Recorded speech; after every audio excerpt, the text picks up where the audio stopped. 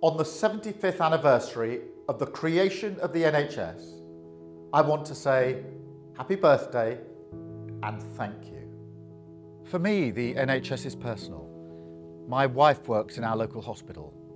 My sister was a nurse and my mum was a nurse until she became too ill to work, and the NHS, which had been her livelihood, became her lifeline.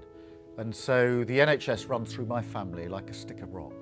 When I was diagnosed with kidney cancer at the age of 38, I had so many worries going through my mind. But the one thing I didn't have to worry about was the bill. Today, the NHS is under threat. It's going through the worst crisis in its history, but it has the potential to be great again. So it falls to us, the Labour Party, the party that created the NHS 75 years ago, to make sure the NHS is fit for the future. Happy birthday, NHS. This is our promise to you. We will build an NHS that's fit for the future, free at the point of use, and always there for you when you need it.